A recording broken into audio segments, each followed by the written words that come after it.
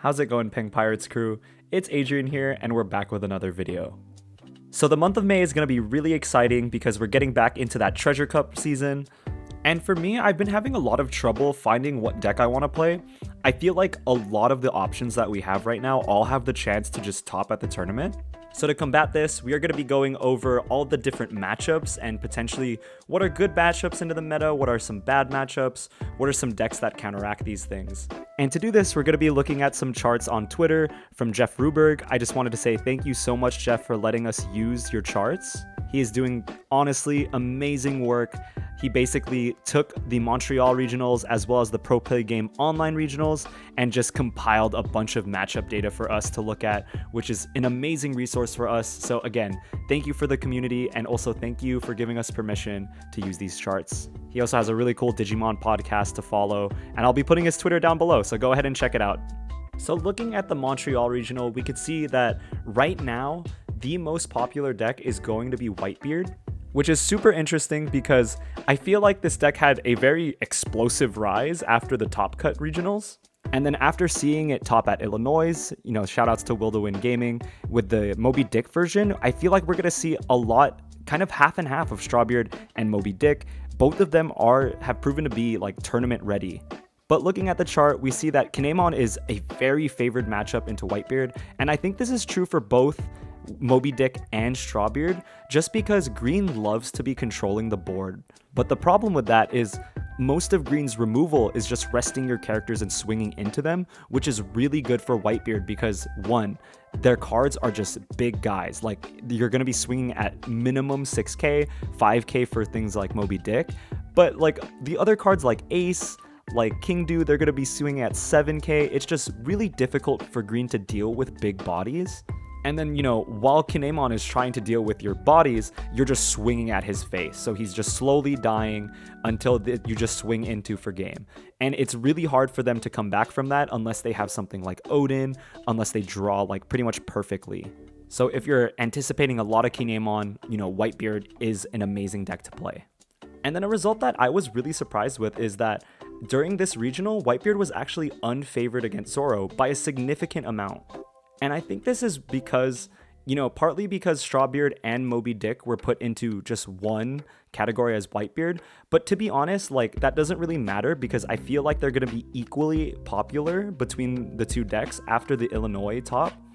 And this might be a thing where the meta is kind of adapting, or Zoro players are kind of adapting to better understand this matchup, because you can't just swing out with like all of your chumpy cards in board. That takes too much time and too much dawn.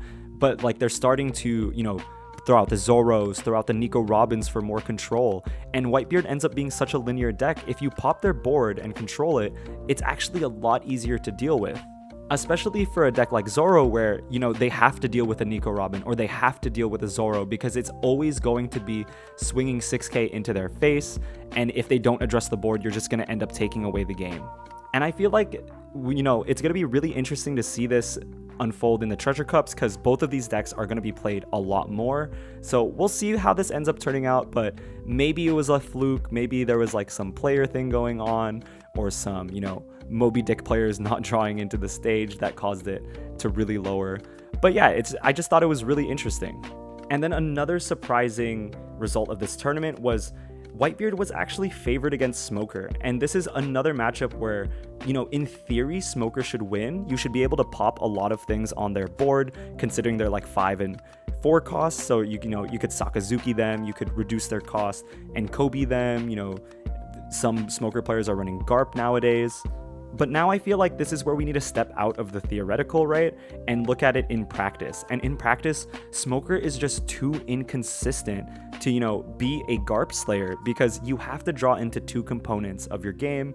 You know, you have to draw into the cost reduction, and you also have to draw into your pops, right? So then sometimes you could just get rushed down, honestly, and it's a brutal matchup at times. Because you could pop their things on curve, but they still have cards that like rush Luffy and rush Ace, and then they're at 6k, so they're swinging at you, so you'll have to give them way more cards. They can just race you down to 0 life before you could even control their board a lot. So I feel like in practice, like, this deck is not good into it. especially for longer tournaments like this, right? Because you might have like a 3-round hot streak at locals with this deck for sure, but in practice, like when you have 9 rounds, you need a consistent deck to, you know, do well in this tournament, especially for players that are only going to get better and better as you win more matches. So it ends up being really, really tough sometimes, because if you just don't see the right cards as Smoker, you are just going to get rushed down and die most of the time. And we'll talk more about that later once we get to the Smoker matchups. But yeah, this was very surprising because everyone kind of says, yeah, Smoker beats Whitebeard because of the board control. And in theory, again, that's true. But in practice, you know, we don't see that. It's actually a pretty favorable matchup for Whitebeard. And I'm not going to spend too much time on the Whitebeard versus Law matchup. I feel like that makes a lot of sense. Because Law is at a 4-life leader, even if you're playing something like Moby Dick, it's really hard for Law to keep up in life, especially against Strawbeard, right? Because they're going to be countering a lot early game, and Law is just known for swinging, you know, 5k and 6k. I know Michael E, or like Cross AI, he had the really cool, you know, restand Laws in his deck. He had 4 of them, which can really help, but it takes a lot of finesse to do these things, and it takes even more finesse to control the board as the Law player. And I just feel like once that 9-drop is out for Strawbeard, like it's just a done deal. And even into Moby Dick, right? Like it's very hard for Law to keep up because you could just keep swinging face. And even if you're only swinging 7k per turn, Law has to deal with that some way, right? Because being a 4-life leader means that they just can't eat damage and 7ks every single turn. And if they don't want to do that, they're going to have to either give you up blockers or give you up cards, which are really unfavorable for them in the long run. Even running things like Vista is a huge problem for Law, and overall it just feels like a bad matchup. And then we have Magellan. This doesn't surprise me a lot either, because Magellan is just so good at applying so much pressure on the board. If you could get those 5-cost Magellans out, the game is like so difficult, especially for Strawbeard, right? Because they want to play that 9-cost Whitebeard on curve, and if you're able to disrupt them with like 2 5-cost Magellans to get it out like a turn later, it actually completely negates their Whitebeard, right? Because they're not going to be able to play it on curve, which means that they're going to be at like 1 or even lower life, because, you know, as Magellan, you're swinging for 6k every time you go Dawn -1, which is very often. And then, like, if you're able to get that double Magellan on curve, it's just a done deal. They've lost their win condition. They can't play 9-cost. They don't even like to clear your board in most cases because it's just going to set them behind even further. So you just get free 6k swings at least with these Magellans. And it's just an amazing matchup for Magellan, in all honesty.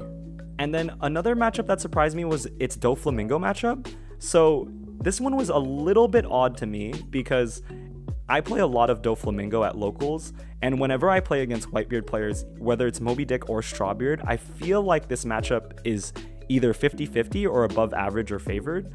I don't really understand why Whitebeard is favored. Maybe there's too much rushdown or they're too good at controlling the board.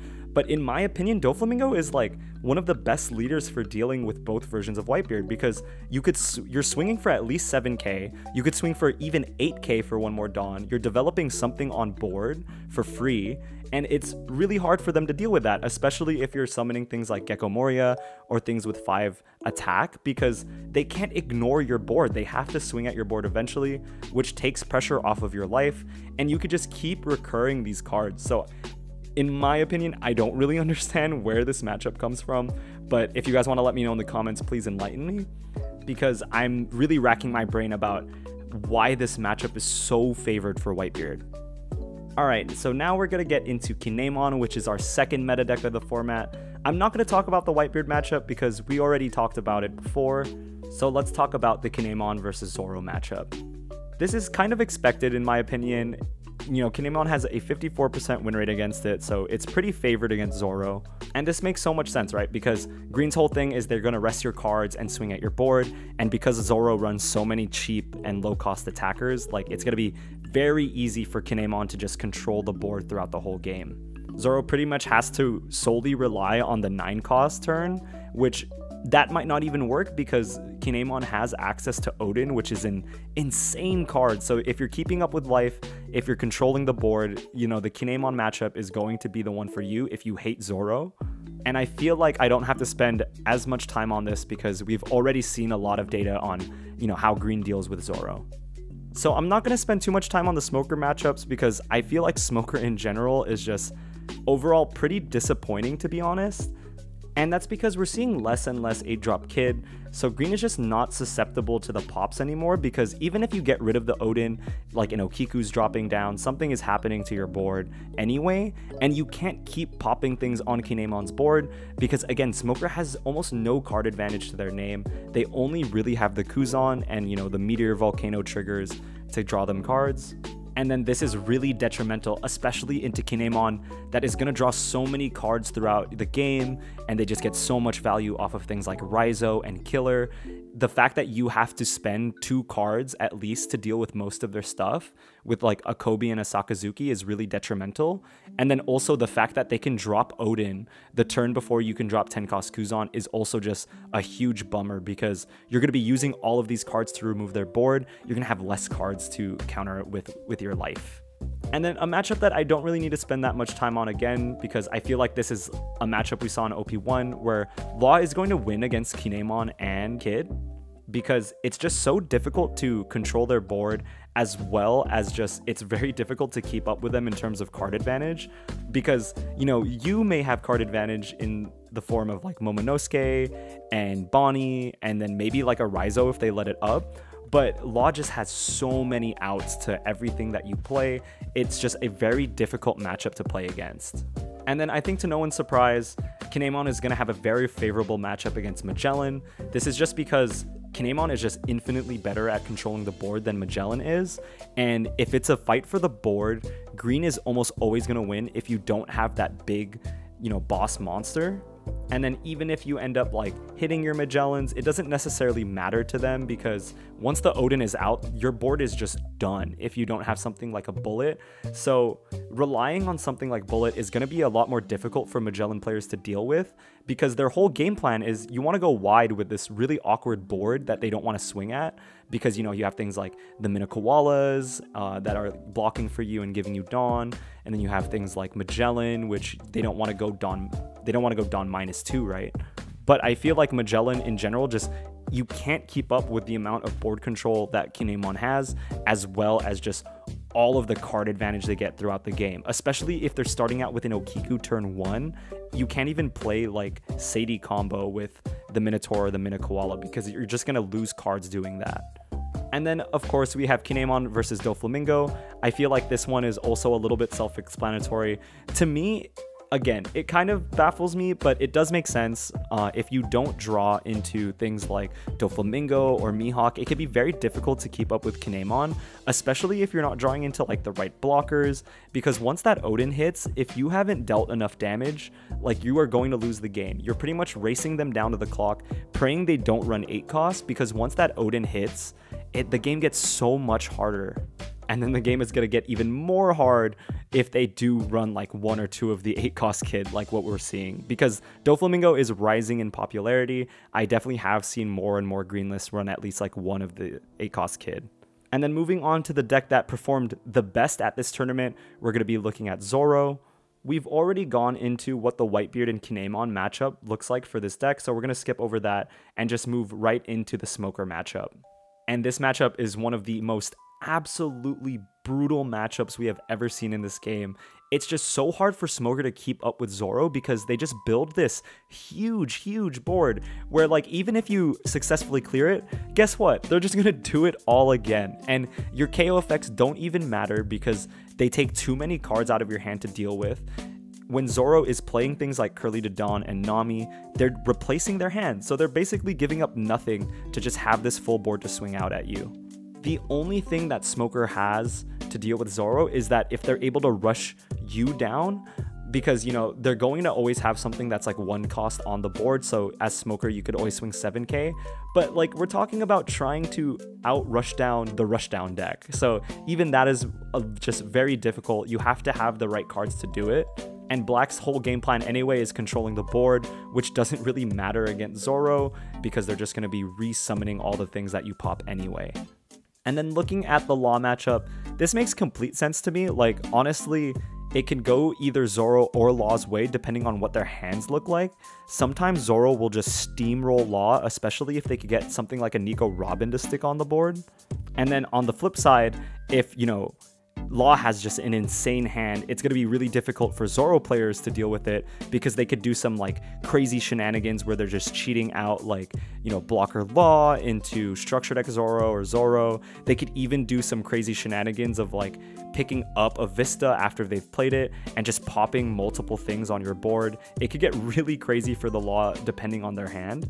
I feel like this is another matchup where Zoro just kind of has to lean on the 9 cost sometimes if they don't have the Robin stick or they can't, you know, stick a lot of aggression on the board, especially if the Law player has like, you know, even a subpar hand. So that could, you know, really kind of mess with the game a little bit because Law is also a deck that can keep up with Zoro in terms of aggression on the board. And then of course, we have the Magellan matchup for Zoro. This makes so much sense to me that this is unfavored for Zoro because Magellan just has so many tools that messes with everything that Zoro wants to do. Magellan could also swarm the board, but with bigger bodies, right? Because if you go like Hannibal into Sadie that plays like a Mini-Koala or a Minotaur, and then you play Magellan, that is an insane curve that is definitely possible to hit. And it's going to be way harder for Zoro to take advantage of the fact they go wide because you also go wide as Magellan and you have things like Douglas Bullet to deal with their cards and you have things like, you know, Magellan to even mess with their 9 cost Whitebeard turn. I think that is extremely important. Like if the Magellan is going second and the Zoro is going first, that Whitebeard could potentially be coming out a turn later, which it might be too late for the red player because they're going to have to either counter a lot of their cards from their hand or they're just going to be eating a lot of life. So all in all, I think this matchup makes complete sense. Magellan's 2 sides that are just like very strong are things that Zoro hates dealing with. And then another matchup that really surprised me is Zoro into Doflamingo. Again, in my mind, this matchup is very Doflamingo favored because you pretty much do the exact same thing Zoro does where you are building this big board and you're trying to go wide, but except that you're able to swing at his face and keep up with him in terms of aggression, as well as just develop this big board that is not full of like 2Ks and 3Ks, but like 5Ks, even 6K attackers. And especially with the introduction of, you know, Treasure Cup Jinbei into these decks, it can be really difficult for Zoro to go wide because when you're playing Zoro, I think the game plan for when you're playing against Doflamingo is to just swing at their board and try to go completely wide, but that's going to be really difficult if they have something like a Jinbei out. So it's, again, not a matchup that really makes sense in my head. And especially since at locals, you know, I don't really personally struggle with this matchup as much. But again, maybe that's just like my narrow-minded view set. Let me know in the comments for this down below. And then the last leader we're going to talk about on this chart is going to be Law. I'm going to be posting a part 2 where we're going to be talking about, you know, Smoker, Magellan, Doflamingo, and then even things like Ivankov and some other leaders that were less popular. But in the sake of, you know, my sleep schedule, and also this is already, you know, kind of a long video with a lot of info, I'm going to be doing this in 2 parts. So let's get into the Law matchups, and we're going to just very quickly go over the matchups we've already gone over. But against Whitebeard, you're going to be unfavored just because it's going to be harder to swing into a 6K leader, as well as they just build this huge board that can be very overwhelming for you, especially at 4 life. Against Kinemon, you are favored because you're pretty much running a lot of the exact same advantages that Kinemon has, except that you're also running the great red removal cards and aggression cards, and you just have a lot more finesse with the deck overall. Against Zoro, it is almost a straight up 50-50 just because it's very dependent on what you 2 draw and dependent on, you know, the curves and how your cards interact with each other, but they're around even because you have the same amount of aggression in the early and mid game. And then moving on to Smoker, which is a matchup that we have not talked about yet. This is actually one of Smoker's better matchups, and it's still an unfavorable matchup for it. Law is going to squeak by with a 52% win rate against this deck, and I think the main reason why is because, again, Smoker just doesn't have like an infinite amount of removal, and even if you find your removal cards like your Meteor Volcanoes and your Kobe's, it's taking a lot of cards out of your hand, and you're eventually just going to peter out, where Law is going to keep gaining advantage throughout the game when they're drawing things like Bonnie and Namis and restanding them, or sorry, like picking them back up, and it's just going to be very difficult for Smoker to keep up. And then on top of that, Law is just one of the most aggressive decks in the format. You could, you know, play Rush Zoro and then Shambles, play Rush Zoro again. You could do a lot of restand shenanigans. It's just a really, really strong deck, and Smoker really struggles against those aggressive decks. I think Smoker is going to be winning those games where they do draw into a lot of removal, and then, you know, like maybe Law cannot build the board in the early to mid game to the point where Smoker is just like, you know, has full board control, right? If you do run into those Meteor Volcanoes and those Kobe's and the Law player doesn't have the resources to deal with your board, you could definitely just run away with that game. And then another matchup that kind of makes sense in my head, Law is going to be very, very favorable against Magellan with a 66.7% win rate. This makes a lot of sense to me because Law, again, has a lot of the strengths that Kinemon does, where they have really good board control options, really good, you know, blockers and everything like that, but they had the added effect of just having a lot of restand abilities, a lot of Red's aggression in early game, as well as just an insane amount of card advantage throughout the game that Magellan just can't keep up with. Magellan players are going to have to rely on, you know, the big 8-cost bullets and just these big plays to deal with Law, which not a lot of them are running. Your game plan to go wide as Magellan might not work out because of all of like the restand effects and all of the card advantage that Law is going to gain throughout the game. And then the last matchup we're going to talk about is Law into Doflamingo. This one kind of makes sense to me because, you know, if Law is swinging at you for 5k, you're going to be giving up a lot of cards in your hand to deal with that. But I also don't think it should be this favored. I think it should be closer to like 55% win rate for Law, because Doflamingo has a lot of good tools to deal with the board of Law players, right? Because you're swinging 7k at their life, which, you know, demands an answer since they're at 4 life. And then also you're developing something on board, and it could be very difficult for Law to take back that board, especially if you have things like 9-cost Mihawk. It could be very difficult depending on what the Law player can draw into. But again, I get it. Law players have extreme finesse, especially at the regional level. So it might just be that like the card advantage is too much for Doflamingo players to deal with. There might also be a lot of newer Dofi players that are kind of getting into the deck because of its recent popularity. That is something also that I'm thinking about, where, you know, these matchups that I feel like they should be winning, they aren't. That might be an explanation of why. But let me know what you guys think. Part 2 is coming out tomorrow, where we're going to be looking at leaders that are kind of outside the meta, like Smoker, Magellan, and Doflamingo, and then also looking into things like, you know, Kaido and Ivankov and all the other decks that were played in this regional. But as always, thank you guys so much for watching my content. Let me know what you guys think in the comments down below, and good luck for whatever you're doing, whether that's, you know, work, school, whatever, and especially if you're going to be participating in the Treasure Cups this month. Good luck, and I'll see you on the next one.